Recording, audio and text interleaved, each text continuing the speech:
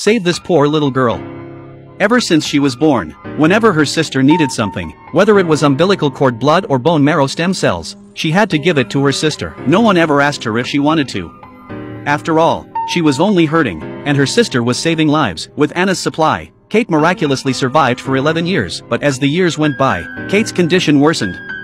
Her kidneys were failing. The only way out was for Anna, the organ banker, to give her another kidney. But this time, the ever-obedient Anna refused and took her parents to court with a lawsuit. Her mother, Sharon, angrily approached Anna's attorney and demanded that he terminate the contract on the grounds that Anna was too young to fulfill her legal rights. But the lawyer took out Anna's power of attorney and the lawsuit. In black and white, Anna's hospitalizations and donations over the years were written. She was helping her sister.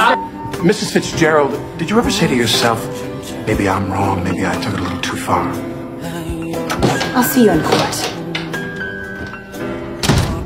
Because of the constant dialysis, Kate's blood was infected and her time was running out. Her time was running out, and the doctors had to give her a death sentence. And Kate obviously couldn't accept that. Looking at her mom, who was arguing with others outside the door, Kate, who was pale in the hospital room, looked unusually calm. She knew that her mother hadn't been like this before, and that all her emotions were because of her. She took out the photo album that she had looked through countless times, in which she had recorded the beautiful moments she had spent with her family. In it, she recorded her guilt for every member of her family. She knew in her heart that her parents were biased against her and that she had become a burden to the family, to her father, to her mother, to her brother, to her sister. She harbors an inexhaustible amount of guilt. As she turned the pages of the album, the image settled on a couple's photo of her and her former boyfriend, Tyler. It wasn't that long ago that Kate met Tyler, a boy who also had leukemia. When her condition wasn't so serious, Tyler's appearance was like a ray of light into her gray life.